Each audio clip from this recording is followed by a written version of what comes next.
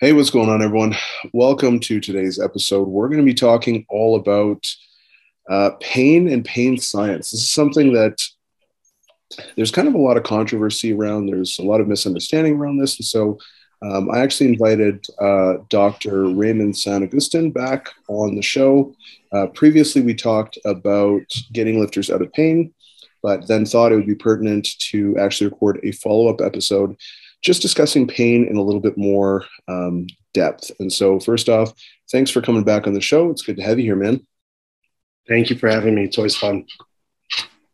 So why don't we, I guess, just couch the discussion in kind of classifying what pain is, and then we can kind of go into like previously held beliefs around pain and then how that's transitioned and sort of evolved over time into the current BPS model and what direction you think that's going in as well. Okay, cool. I think we talked about this last time too, and the definition of pain is the uncomfortable experience from potential or actual tissue damage.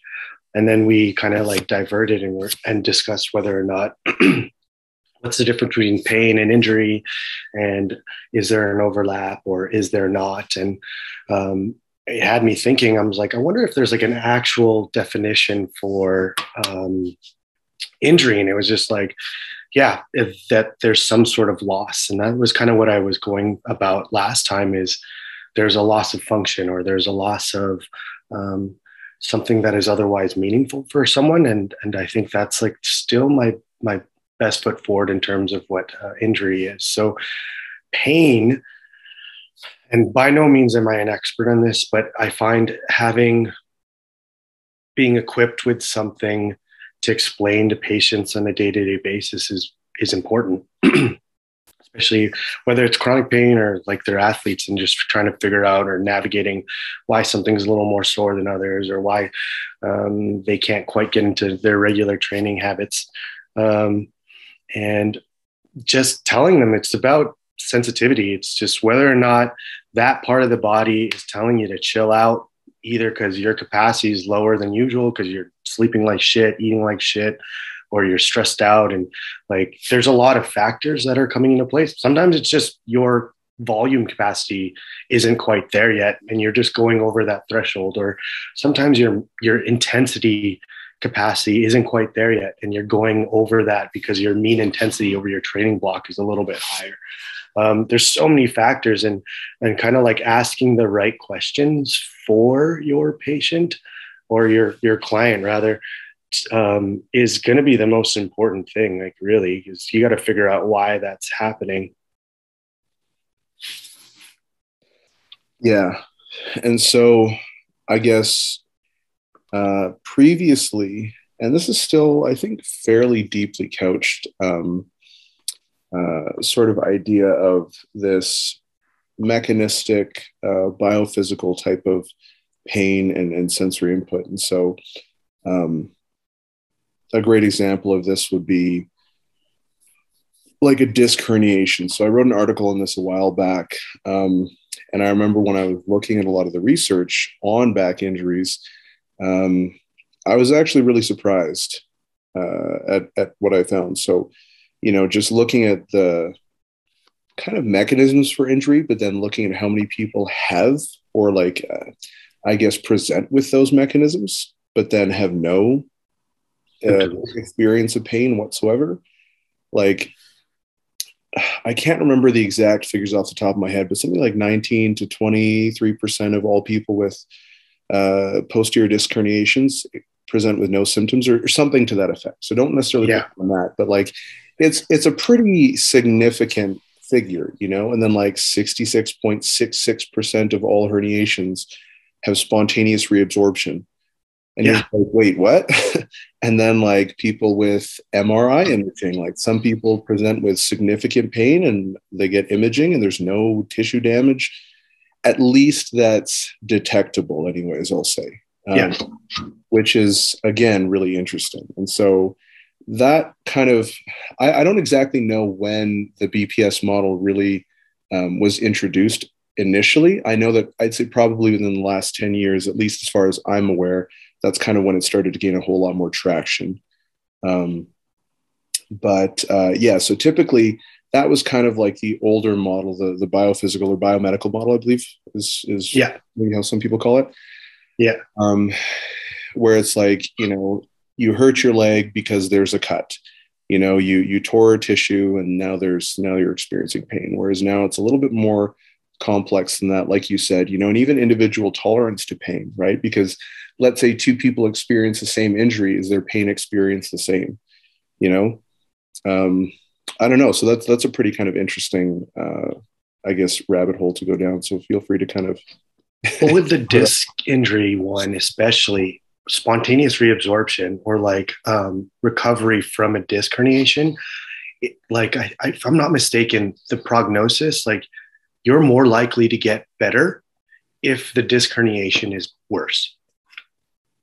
Like for whatever reason, like if it's a complete sequestration where like that's like it like blew up and you don't have to do surgical intervention for that, like there's no inflammatory issues or anything like that where the spinal cord's affected, for whatever reason they actually improve much better than someone with herniations that like aren't complete and they're smaller and they're just kind of like nagging. And so then I think what happened is people started to ask those questions, or like, okay, well then what's going on?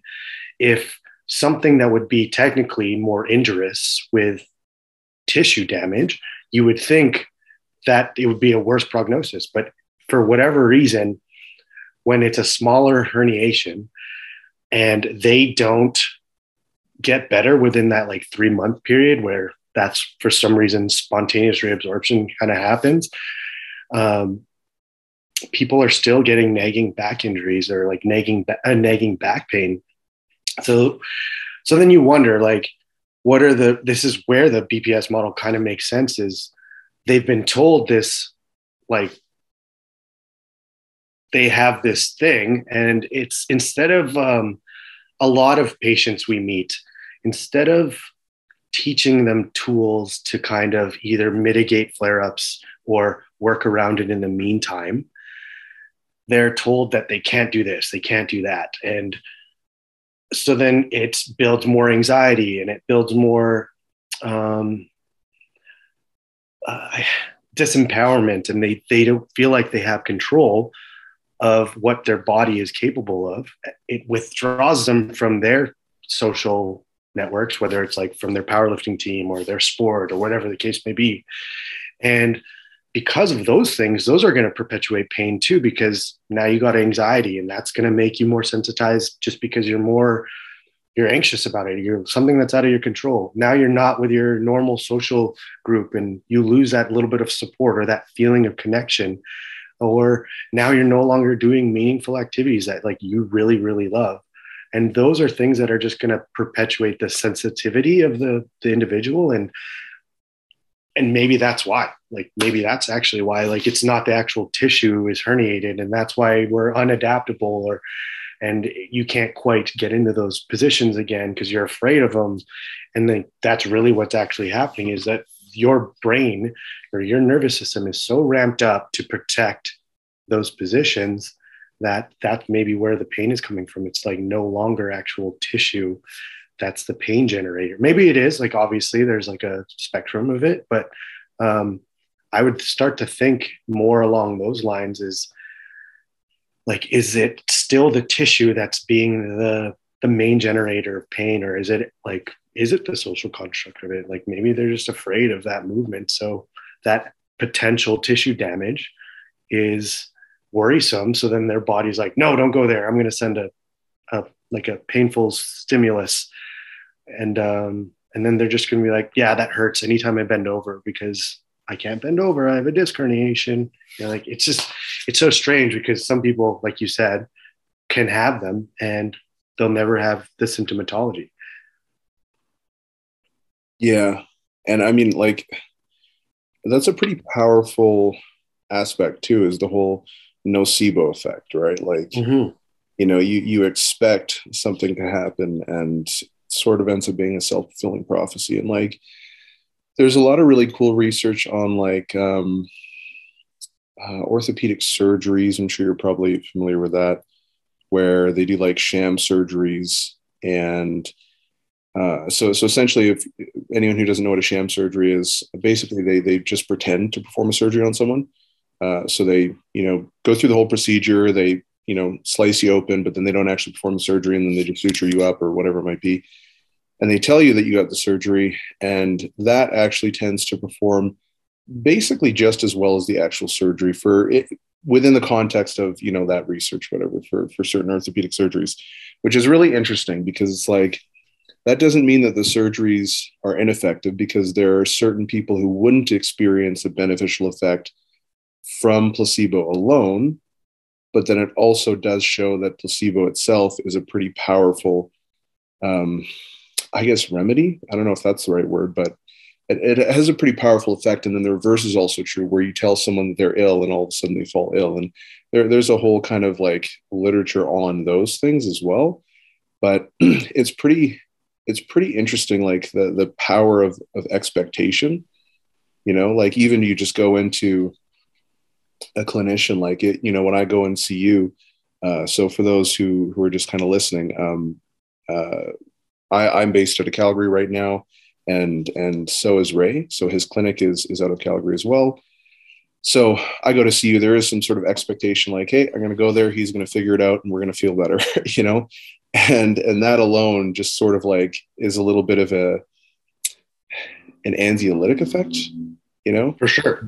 Absolutely. Because it's just like, it just kind of makes you feel, or makes me feel a little bit better, because I'm like, okay, I'm getting this treated.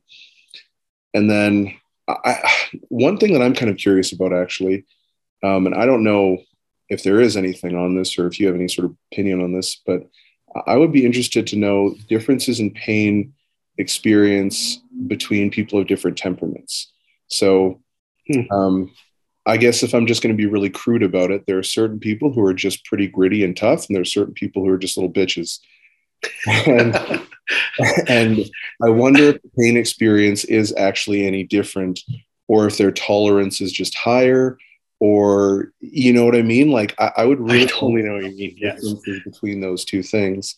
And I would like to know how that actually impacts that sort of stuff. Like, because that is kind of part of the psychological and the social component as well. Like, I mean, when I was growing up, like my family and the neighborhoods that we lived in were pretty rough, and so like if you get into some shit, like that's just it. Like I remember I got jumped and I got slashed real bad with a knife one time, and like I just went home and got sutured up at my house. Like there was no going to the hospital. We didn't really have, like, couldn't afford it. You know what I mean? So it's very, I don't know. I just wonder how that changes from person to person. I would be super interested in learning about that, because I have no clue. You should take this course, actually. Greg Lehman, he's a Canadian chirophysio. Oh yeah, I know Greg Lehman. Yeah.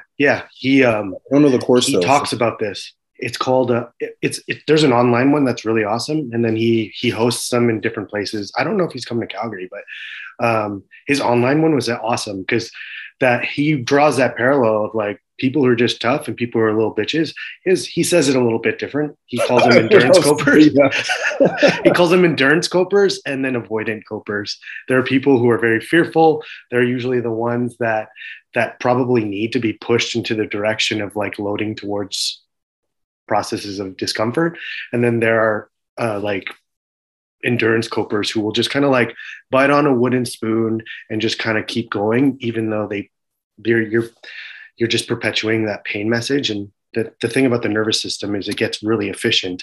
And if it gets really efficient at sending a pain message, this is kind of like going into Butler's stuff. Like you're creating, I don't know if a memory is the right way to describe it, but they call it neurotags. It's like you're creating, you're reinforcing a painful message out of a position, because you're constantly doing it. You're just like not giving the nervous system time to desensitize from those either positions or loads or whatever the case may be. And those are usually people you got to be like, just chill out, man. Like, take it easy. We'll come back to it. Let's figure out a way to load elsewhere. And I find most sports, like certain sports have more endurance copers, and then most athletes in general are usually endurance copers. Like they're the ones that you have to tell them to just chill out for a bit. Let's figure out another way to do something so that you don't have to keep getting injured, or you don't have to keep loading this tissue where you might be decreasing your capacity because you're just reinforcing this pain message. And then I would say there's definitely personality types that are avoidant copers, but I wish there was like you said, there was like a survey. I wish I could send a survey to all my patients. They could fill it out and it would score them based on if they were an endurance coper or an avoidant coper, because then it would make my job way easier, because I'd be like, nope, we're doing this. You're going to have to buck up, or no, let's pull back and kind of do that. It would just be easy to classify people that simply, but it's not quite that easy all the time. Yeah. And I mean, that makes sense. The idea that, a decent percentage of athletes would kind of present more as an endurance coper, as you. Yeah. Okay. Yeah. Just because obviously you do have to, there's probably a little bit of a survivorship bias where, if you do want to actually excel at a sport, you do have to grind through things. You do have to become, develop a certain level of mental toughness, dedication, competency, and all these things. So it doesn't seem like those would necessarily be separated out. So I can definitely see that being the case. Yeah, that's pretty interesting. I guess I guess it sort of comes back to coaching then, right? Like the whole client-centered approach. Like, it's so funny because when I'm talking to certain people, like, because I'm big, because I'm a powerlifter, and because I have tattoos, everyone's like, oh yeah, I just don't necessarily want to be coached by someone who's just going to yell at me and have the tough love. I'm like, what? You don't know anything about me. Why would you say that? And I get it, right? Because that's kind of what's perpetuated by the fitness industry. So I get that. But then at the same time, it's like, I've literally had, and this has happened quite a few times, where I've literally had people, I'll do a check-in and they'll send me back a response, and they're just like, wow, thank you so much. I totally didn't think that, I thought you were going to yell at me or something like that. But that was actually really helpful. I really appreciate being so understanding and da-da-da. And I'm like, I'm here to get you better. So whatever is required to get you better. Sometimes, yes, that is going to be me saying just shut the fuck up and get under the bar. I've got a couple athletes that I have a pretty good relationship with most of my athletes. But there's a couple who are here, we're local, that are actually friends of mine. And especially for them, there are times where I will say shut the fuck up and get under that and actually get in their face about it, because that's how I get them to perform well. Right. Mm-hmm. That's not just me wanting to be emotional. That's actually, I know how to get them to perform. Then I have other athletes where I have to take the polar opposite approach, and there's everything in between. But that's kind of actually, you know what? I'll be honest. I don't think I've ever sworn at anyone. But I guess that mentality though, just really getting in their face about it and being like, hey, it's time to fucking step up. Are you ready to do this? Just yeah. in their face about this. But but yeah, and so I don't know. It's just kind of funny, how different temperaments kind of require different strategies to actually get that outcome. And I would suspect, I guess, that that's probably similar in terms of the treatment protocol, like you were saying, where some people need to be pushed a little harder. Some people need to be kind of, handheld a little bit longer. For sure. And even at the clinic, for example, there are clinicians in our facility who are just way more, they will for sure be the one to tell you when you got to buck up. I'm not really one of those people. I'm very soft-spirited human being. And I usually just try, everyone says it's bedside manner, but it's sometimes you want to say that, but I don't know how this person is going to react if I say, you're just being a baby. I would love to say that to some people, but because sometimes that's the thing that they need to hear. But that takes time. Like you're saying, you're not going to say that to your athlete that you've been training for 3 weeks, right? And ideally, I don't want a patient to see me for years, like maybe pop up every once in a while, but I don't want the, like, the goal is to not, for them to not see me anymore. So like that relationship doesn't always get, we just don't have time to develop that relationship all the time, because hopefully you're getting better by like visit 3, visit 4. And then we kind of just push you out to monitor it. Or I work with your coach, and your coach is the one to do that, because coaches really, they develop a much stronger connection with their clients than we ever do as clinicians. Even though it's part of the process, like it's just time. Like it just, you need those reps, and I'm not going to be the one to tell you to come once a week, every week for a year. Like that doesn't make sense. Unless you want to, and you don't want to do your rehab, and you have a ton of money to blow, and like I will work on, we can always make things harder. That's the nice part, is I could always make things harder. But most people generally just don't need that, or like they don't have access to that. Yeah, no, for sure.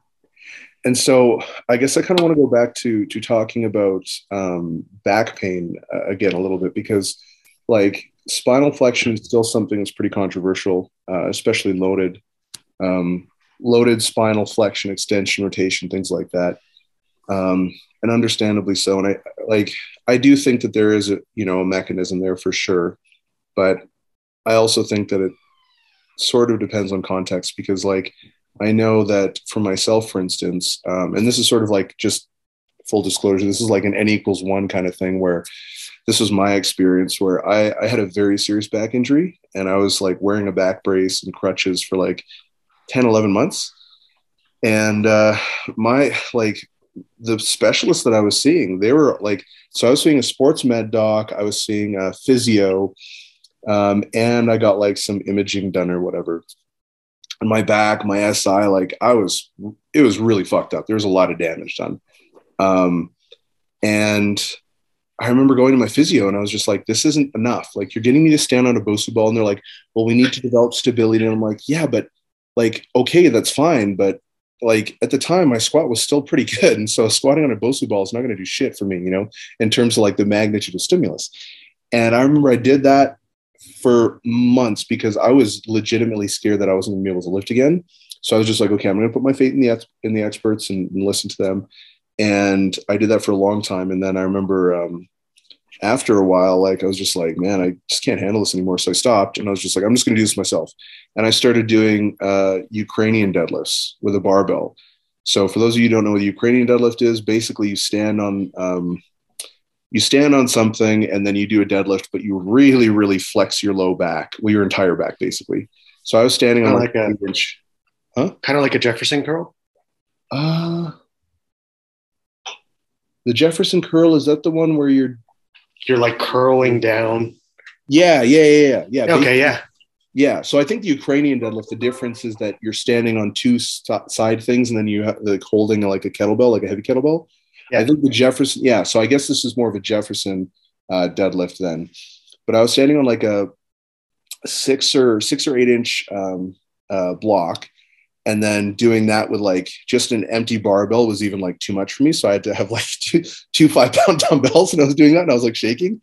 But then after a while, I got up to 70 kilos and then 100 kilos. And I was actually working up to like 350, 400 pounds, like major spinal flexion, which again, not recommending that to anyone.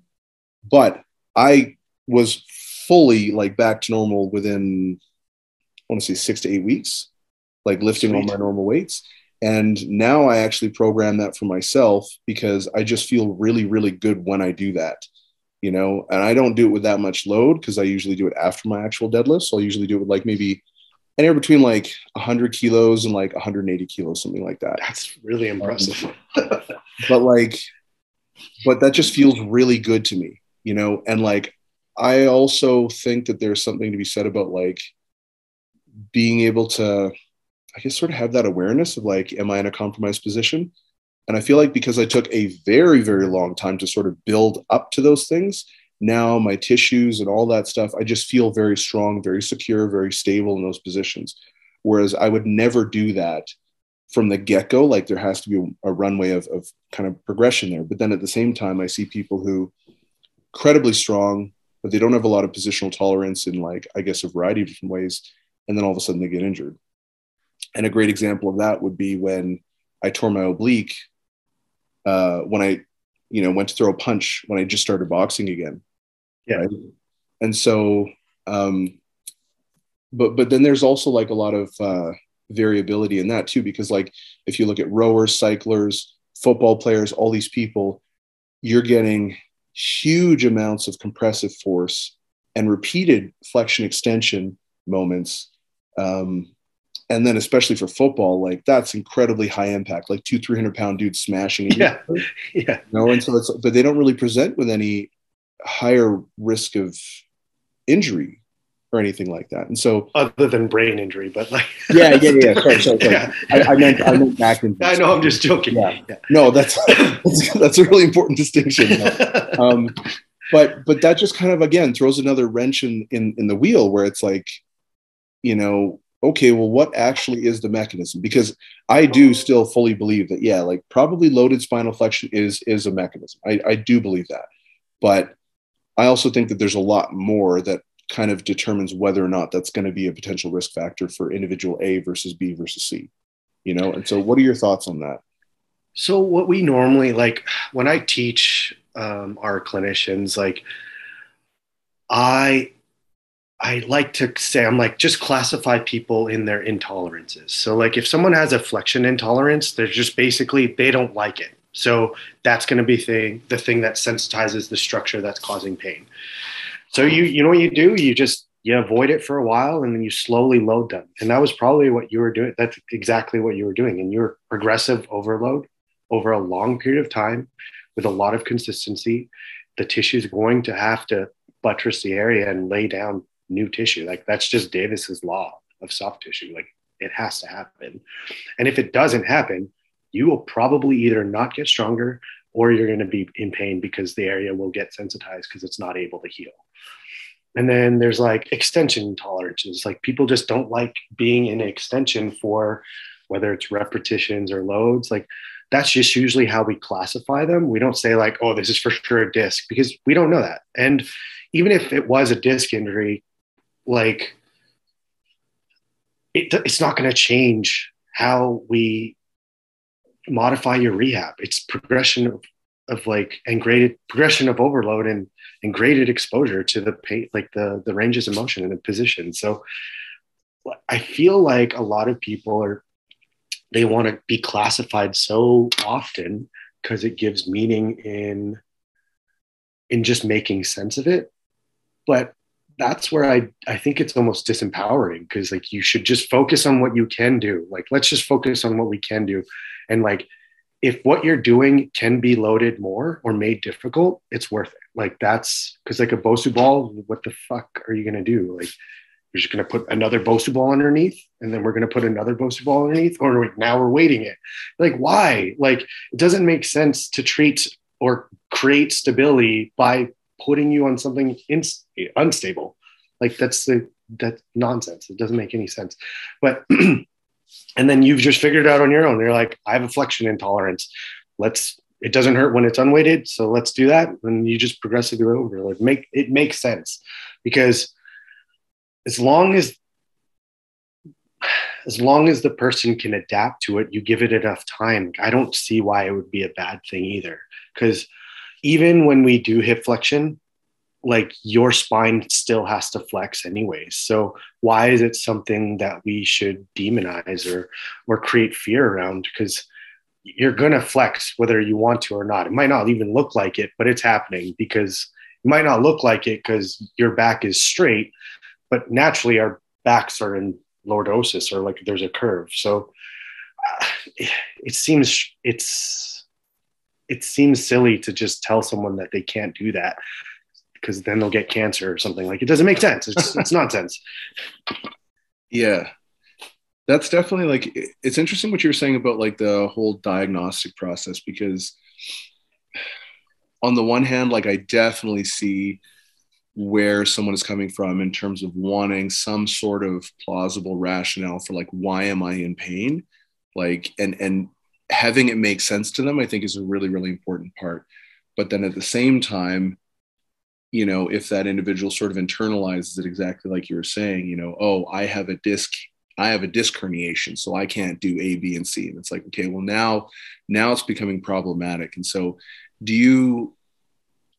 I guess it sounds like, and I want to make sure I understand this correctly, it sounds like for most people, rather than talking about what the injury is, you'll be like, this is kind of what I think it might be, but that's not really relevant because here's how we're going to approach it. And here's why we're approaching it like that. And here's why, regardless of if it's this, or this, it doesn't matter because we're going to take the same approach anyways.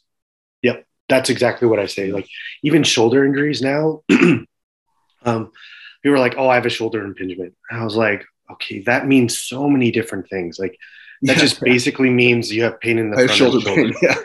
And I was like, how many things are attached at that point? Like there's the subscap tendon, there's a supraspinatus tendon, there's like the lat tendon's not far off either, and then there's like a bursa sac there, and then there's like an AC joint, and really all it is just sensitive tissue that are just that's it. It's just sensitive tissue. And usually what I'll say is like, well, okay, it could be a subscap tendon or it could be like just a strain in the muscle, but really it doesn't matter because the only thing that will change based off that information is either how long it's going to take to heal, because muscles just heal much faster than tendons do. But it doesn't change what we're going to do. It's going to be slowly progressing the movements, give them an opportunity to figure out other tissues that they can also load in those positions and modify it as best they can and show them that it is modifiable and that it doesn't have to hurt if you do maybe a little bit different way in the meantime, and then slowly go back to the old way you do it, or maybe this is still better for you. Who knows? Yeah. And I think so I remember personally when I first started hearing about some of this stuff, I was a little bit skeptical. Sorry, Daniel, I think you're muted. Oh, can you hear me? Give me a second here.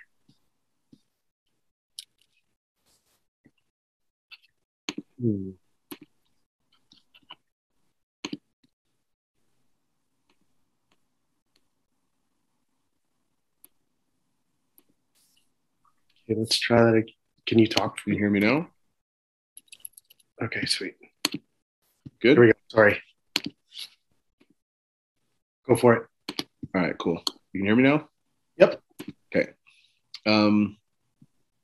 Yeah, I remember when I first heard, I can't remember who it was, but I was watching a lecture and essentially they said the same thing. They were like, yeah, it doesn't necessarily matter what specifically it is because we're going to treat it the same way. And to me, I was thinking because again, I tend to be one of those people who sort of obsesses over details. And I was like, okay, well, if there's an issue with your engine, and this might be a terrible example because I know nothing about cars. It's is it the spark plug or do you have a gas leak or, you know what I mean? So I'm like, that matters. Right. But then, sure. And so I asked the question and then he was like, okay, well, let's look at it this way, flexor teres minor. And I was like, okay. And I was like, I can't. He's like, okay, can you flex your supraspinatus or subscap? And I was like, no. And he's like, okay, why not? And I was like, well, because everything else is going to fire on. And he's like, okay, so is it really that important that we, specifically isolate which muscle it is? Or, is it more important that we look at the coordinated movement of what's actually going on and exactly which positions actually cause you issues? And then we just train those positions because whatever is in control of those positions and stabilizing and generating the movement and blah, blah, blah, is going to be strengthened and reinforced and stuff like that. And I was like, oh, okay, that kind of makes sense because, yeah, at first when you hear that, when it's it doesn't really matter what it is, I was like, what the fuck are you talking about? What are you, a quack? But then when you think about it more and more and more, you're like, oh, okay, that does sort of make sense, Can you talk a little bit about positional tolerance though? An example sometimes that I use is again, me tearing my oblique. So my squat is my best lift by far. So I clearly don't have weak obliques. Yeah. Yet I threw a punch after not having boxed for 10 years. And it was it wasn't even hard. It was just moving fast. And all of a sudden, boom, just tore my oblique, And so That kind of speaks a little bit to positional tolerance, but can you kind of, I guess, go over that with some of the people? I think like, so positional tolerance, this is where it kind of gets into the nitty gritty too. Cause like, something might be very, very good at, loading in an eccentric force, or much better at with speed rather than with like, like tension. For example, like back squat, we know you could, your tissue is strong enough to deal with a lot of force in a deadlift or back squat or even like a bench press, but it becomes a different type of force when you're throwing it and then there's a resistance that's meeting that exact same force with speed now. Because most of the time you guys are lifting at a slow rate unless you're on like a speed block where you're kind of just repping it out, right? So you were peaking for nationals, or what was it for? Yeah. So you're probably not on a speed block where you're doing faster movements. So your tissue is not adapted to those positions with the speed that's involved. And it's just like a huge movement. You can't really like it. The way you train for it is by punching. Like that's just kind of how it goes. So, so now you've put yourself in a state that you just haven't been adapted to quite yet. And the tissue just kind of like, it was just like, nope, that's not what we do here. I'm going to stop this before it gets any worse, and then go from there. And also like, cause you're peaking for nationals, if we were to use the biopsychosocial model a little bit more, everyone should kind of like dive in when it matters. You're probably nervous because you're like, I injured myself now.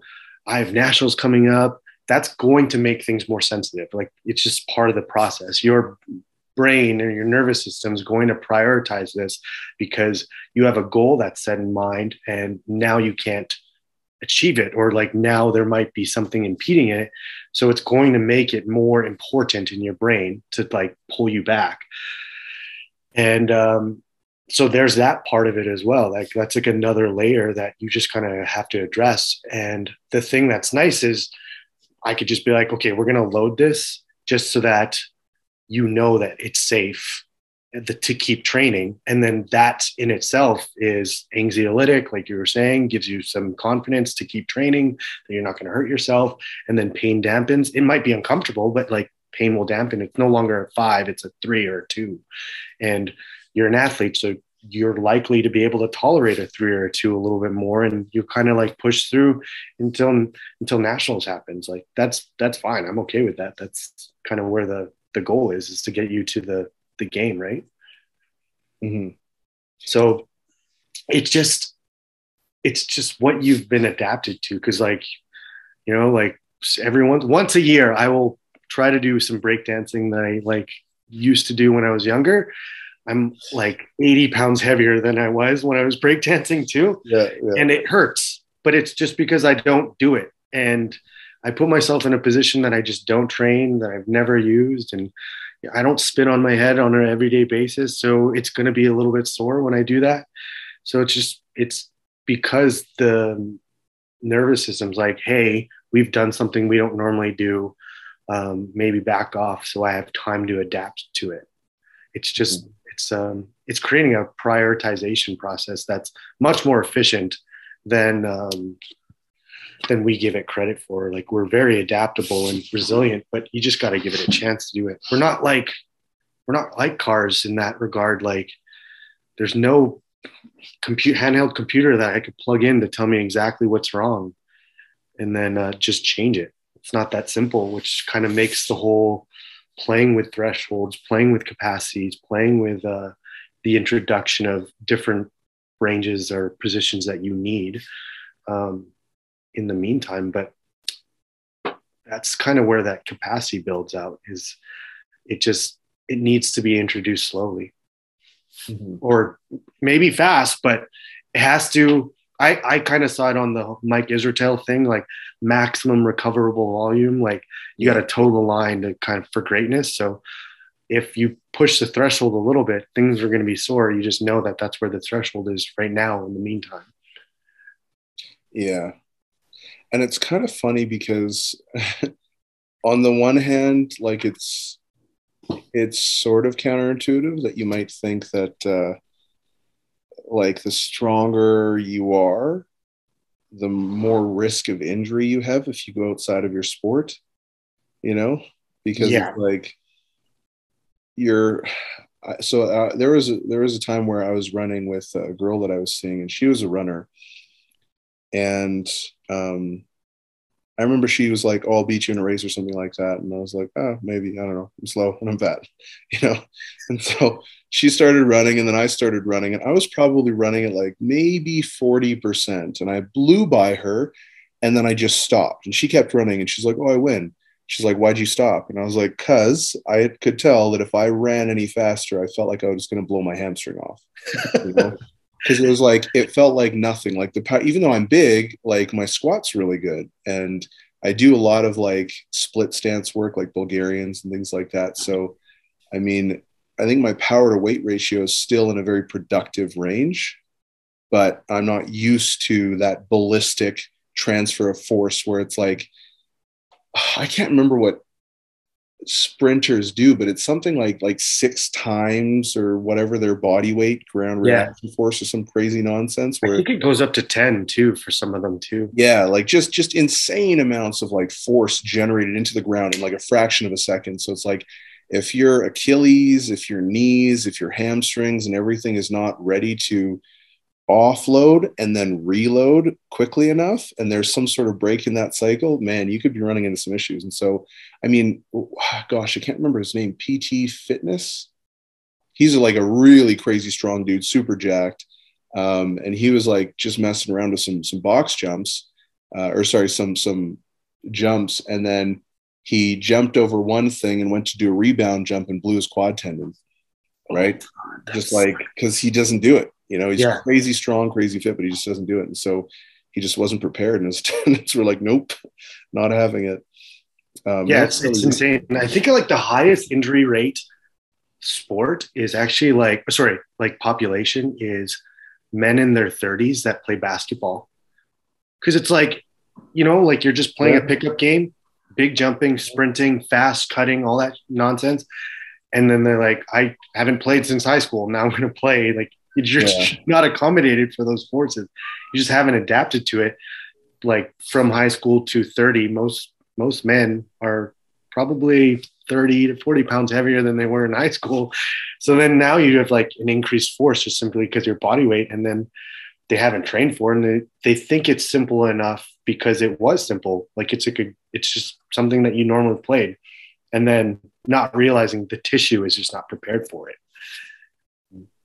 Yeah, no one's gonna play for like 2 minutes and be like, all right, I'm gonna bench myself for for a little bit, and then No way. like I'm gonna do 5 sets of like 2 minute intervals and take it easy. It's like you're Yeah. just going ham, and it's so funny actually that you bring that up because like when I used to work in this really big fitness club, it was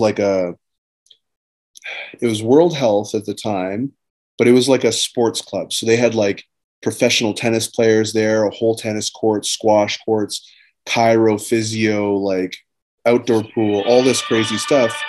And I remember you'd walk by and you'd see like these older guys playing squash, and they had like arm braces, like knee braces, ankle braces, wrist braces, and they're just doing all this stuff. And it's like, meanwhile, they're drinking beer while they're playing, and it's like you're just like a walking injury because they're not doing anything, but they're just going so hard, but they're not building up any. They're not like, huh, maybe I should like lift some weights or do something to make sure that I can actually play this aggressively. Yeah. Like it's it's fascinating how much GPP is just discounted these days now. Like just to be able to, Walking. yeah, and tolerate something heavier outside of your body weight. You know what I mean? Like it's wild. So and Yeah. like you're at Strength Edge, right? So Yeah. in terms of building capacity, those strongmen, braced flexion, braced extension, where they're like, you don't go from 0 to 200 pounds right away. They're like Yeah. building up to it, Don't. right? Like, yeah. Yeah. You build up to it. You build your tolerance for it. So, and that's the thing is it's a rep game, right? You got to figure out how to do it. Mm-hmm. Yeah. And so when it comes to training and pain perception, like, it's funny because there's like a lot of different presentations of pain. So like some people will train and have no pain when they're training, but then they experience pain after. And it's like kind of a residual pain that just kind of lasts throughout the rest of the day. But then while they're training, that actually makes it feel better. But then also, if they continue training, it kind of gets worse, if that makes sense. Like not in the training, but after. Yeah. You know? So that's actually indicative of like probably tendinopathy, Mm-hmm. which like it's like the presentations of symptoms are usually after the fact, and it feels better with movement. Like that's probably more so. And then so that just means that they just need better. They got to figure out how to like load a little bit more into the muscle belly rather than the tendon, like take away some of the explosive stuff or some of the like the capacity building or like the tendon's role in those movements that they're doing. So that's like historical information where you're like, oh, okay, we need to go heavy and slow right now. Mm-hmm. But that's just kind of like you're taking information and then changing their training based off of it. Yeah. But that's more so what it would be then. It'd be less so like sensitivity to the positions. It's like the tissue's just pissed off because it's doing a little bit more than it should be. Yeah. And so, can you just go over maybe some of the, I guess, potential triggers of pain? And obviously, these aren't like ubiquitous where it's like all of these are going to be present. But like, for instance, I know velocity obviously is one, Yep. and like even weightlifters kind of have to do some eccentric loading every now and then because there's just like virtually none of that in their training, right? No.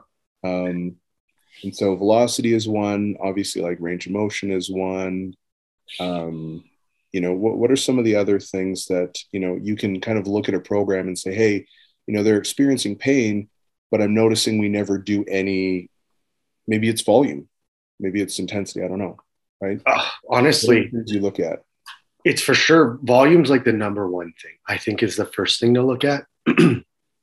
um, and I like to look at how many days they're training. So like total volume, daily volume is like the first thing I look at because we work with a lot of CrossFitters as well.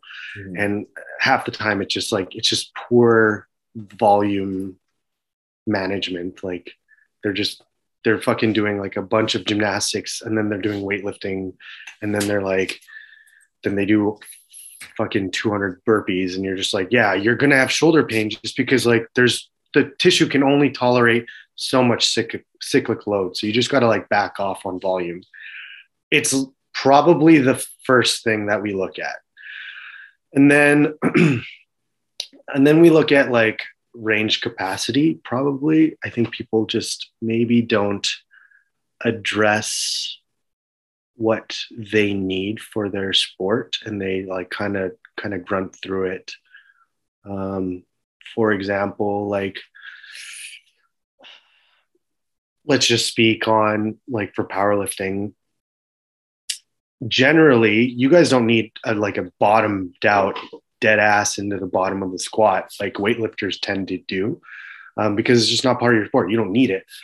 So then what happens is like, yeah, I was tying my shoe and that's when I like blew my back out kind of thing. We were like, okay, well, thinking about tying your shoe is like it's bottoming out hip flexion. So maybe we just need to make it so that you have that range available so that not for your sport, but for your everyday, so that you don't have to use your back into those positions nearly as much. Because, I mean, you're already loading it a lot in your sport or whatever. Maybe like it's just because your volume was bad and that was the straw that broke the camel's back. Like it was just too much. Too much of anything is exactly that, right? Too much.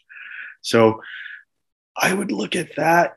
I think very long plyometric blocks, like if they're doing a lot of speed development stuff, like I I don't think it could be done for like an 8 week block. Like I think that you would just get a lot of really sore tendons if you ran a cycle that long. Like tendons take a long time to heal and kind of build up new collagen fibrils and stuff like that. So if you're introducing some of those like plyometric movements, like box jumps and things like that, just to get fast, or like faster squats or whatever the case may be, you just have to give the tendons some time. So I don't think you should run them for very long either. So being weary there and timing that with your training periodization is going to be really important, but that's more a coach's role. Mm-hmm. But if I had a patient that was like my like knees are fucked up, I can't do this anymore, and we look at a block and they've been doing box jumps for like 8 weeks, I'm like, okay, well, you're going heavy and slow for a while. Like we just need to make it just chill it out, because it's so loaded, right? Like that's the whole point of the tendons, to store energy, and it's just it can't do it for that long, that often. Right. And like runners, like you just got to look at their total mileage. Sometimes they're just running a lot.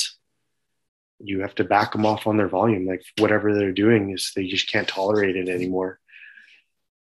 Yeah, one thing that I've noticed, like, kind of as I become a little bit more experienced, is like I'm finding pain to be an actual, like, a really useful indicator um, of programming for myself, anyways, and even for my athletes sometimes, because, like, and again, pain is obviously like kind of this broad spectrum. So I'm not like, oh, you tore your bicep, I guess we need to back up. You know what I mean? Yeah. It's not getting to that point, but when people are like, hey, I'm noticing I'm getting like a little bit worn down. It's not really like anything big, but my shoulder just doesn't feel that great. I'm like, okay, cool. Let's look at that. So you're almost able to kind of get there before they actually start presenting with pain. At the moment that I'm talking about, I guess it's just like, I don't know, something just feels off. And that's really it. It's just this like perception of something being wrong. And so we're like, okay, cool. And then, like, I guess the most recent example was actually something that someone said to me, and I looked at their program, and all I did was I adjusted on one day. Instead of having them bench to their chest, we made it to a 2 board. That's the only change I did, just on one day. And then boom, by the end of the next week, they felt great again, no issues. Right. And so It doesn't have to be this like drastic change, but I find that stuff can be really, really informative. And even like if you do have an injury, sometimes it is like, hey, what's actually going on? I mean, my hip pain that, I was seeing you about, right? Where it's like, why can't I get into these, or, oh no, maybe I didn't see you about that. I saw you about the adductor. Groin. Anyways, yeah, it doesn't matter. But like, you kind of have some pain, and it's like, well, when are you getting in pain? Well, I always get in pain once I reach a certain volume, like you were saying, but then I need to be able to get higher volumes, or at least there, before I can progress. And so it's kind of like sort of double-edged sword, where you need a higher threshold of volume, but then when you do that, something's going on, something's being pushed too hard. And so then it's like, it kind of leaves clues a little bit to like, hey, what do I need to do differently? Where am I kind of lacking in capacity, or whatever it might be? Yeah. So yeah, I don't know. I think it can also be like a pretty cool indicator for like, where you might need to double down and bolster up a little bit more resiliency in your athlete as well. The only thing it takes a long time for, I think, an athlete to have the awareness really to know when something's feeling a little wonky, right? Like we've been doing this for so long, so we know when something feels a little weird. But you have someone first year in, where the first 3 months are always sore anyways, because like they went from zero to weight training, and they don't know what kind of funky feels like. That's kind of sometimes our role as a clinician, is just telling them that soreness is normal and it's safe, and stiffness is safe. It's just, as long as you can warm up out of it, you're usually pretty good to go. If it's modifiable, pretty good. Like you can go, it's fine. Or like shorten the range of motion for a while, like see how it goes for a couple of weeks, kind of like what you did. Yeah.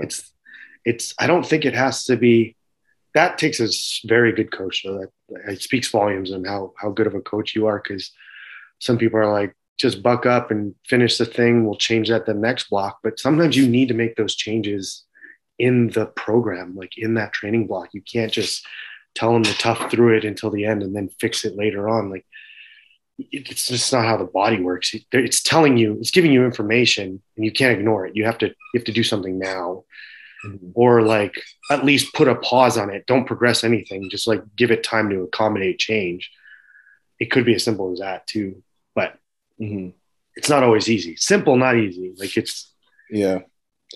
And I've definitely had clients who, because like on my check-in form or whatever, every week, one of the things that that I have is like, any additional comments or concerns, and I make a video that I send to them, like like walking them through everything and like what I'm looking for in each section that they're filling out. And so I talk about like, yeah, like, is anything hurting or bugging you or whatever. And like the first week with one of my new clients, this was quite a long time ago.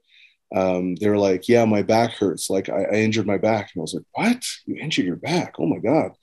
And anyways, and so like I'm reading this and I'm like, what the fuck happened? Like, and I'm looking at the program and I'm like, nothing seems to be out of place. Like it's like I'm talking like one set of like exercises. You know what I mean? Yeah. Because they weren't sedentary, but they weren't necessarily used to training at a high intensity.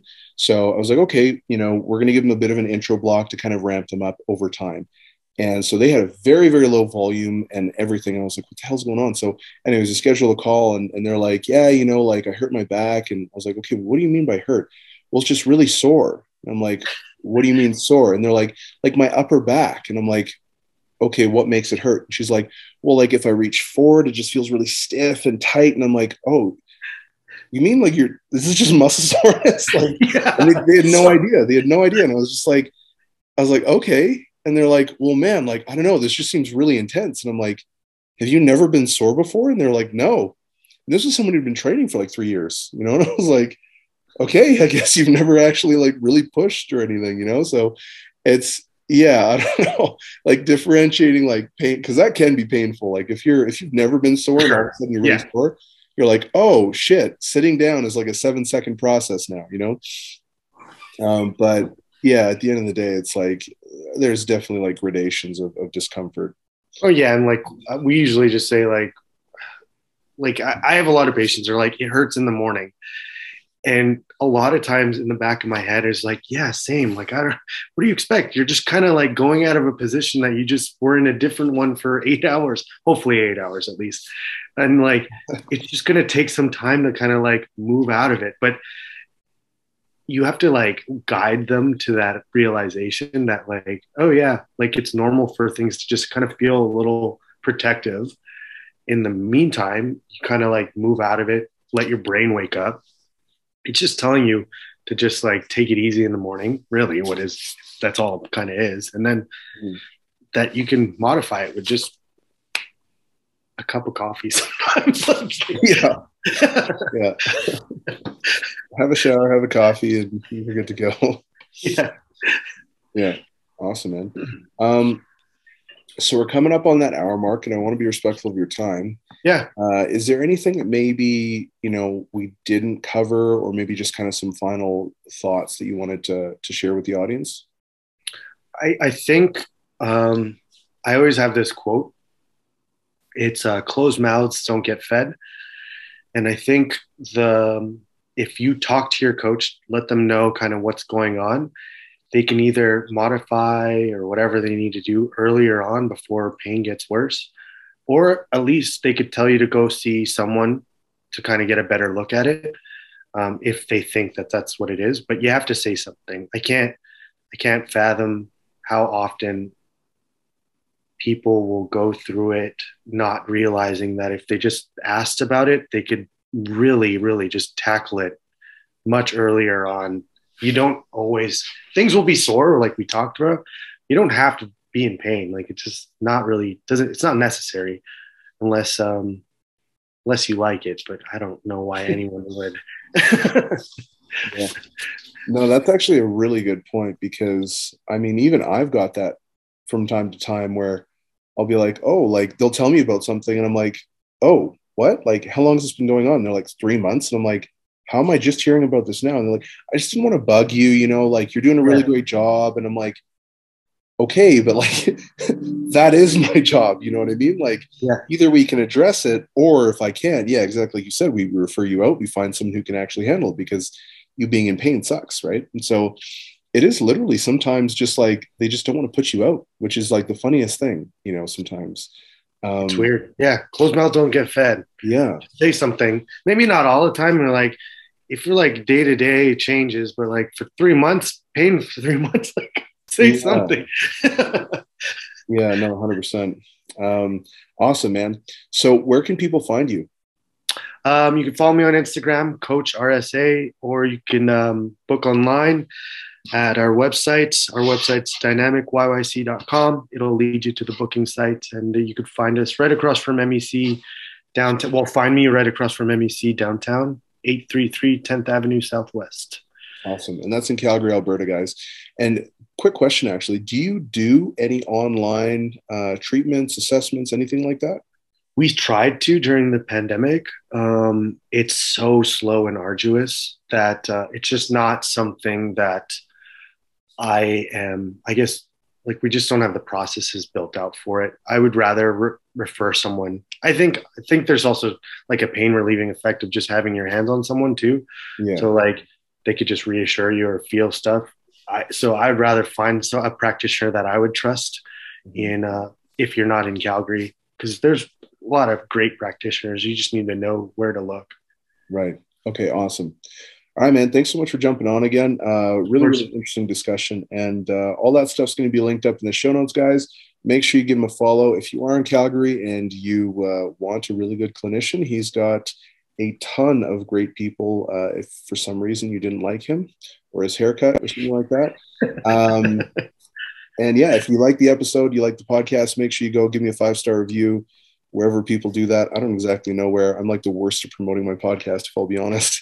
But make sure you share it, subscribe, do all that fun stuff. Thanks so much, guys. I will see you later.